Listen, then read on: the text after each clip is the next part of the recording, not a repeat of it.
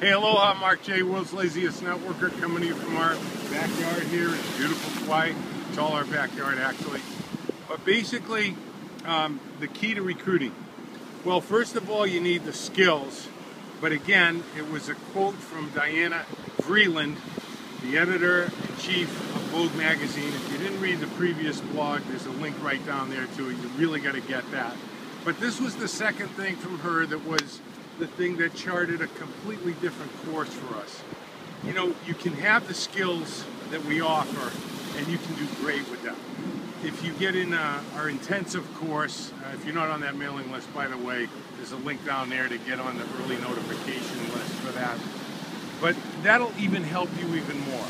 But there is one thing that separates the ones that have the skills and get up to $5–10 grand a month and the ones that have the skills and get to $25,000 or $30,000 a month. And this is from Diana. And this was like, oh, I get it. Here it is. What she said was, don't give people what they want. Give them what they don't know that they want yet.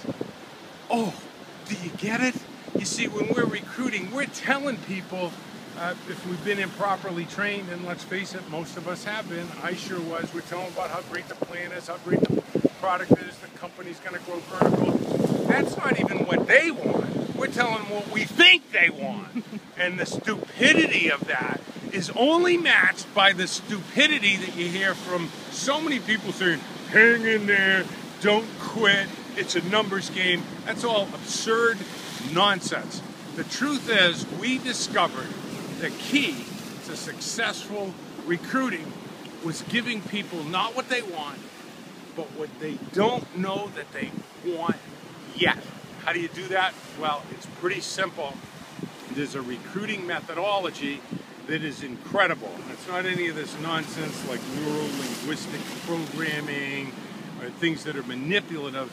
It's about you becoming completely transparent to the person, having a conversation that helps them identify something that they would like to have beyond the car being paid off and the credit card debt being paid down and some of the stress gone. See, those things are all trying to get back to zero.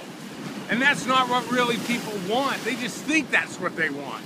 You've got to give them what they don't know that they want yet. And there's only one person on the whole planet that can do that for them, and that's them. If you don't know that skill about how to get them to get into their imagination when they're talking to you, and imagine what it would be like to have something that they don't know that they want yet, and all of a sudden it dawns on them, I want to tell you something, they're ready to buy and ready to join.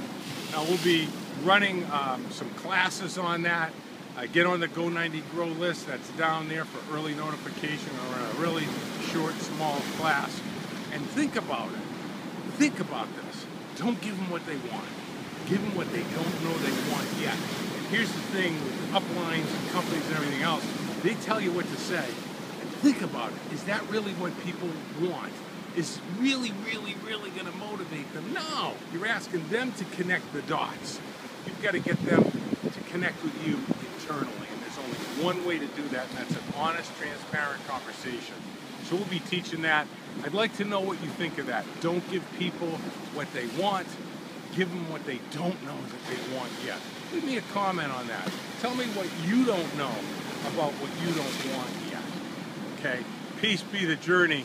We'll see you on the beaches of the world. I know you want to be here. Okay? Forget about it. You can get here.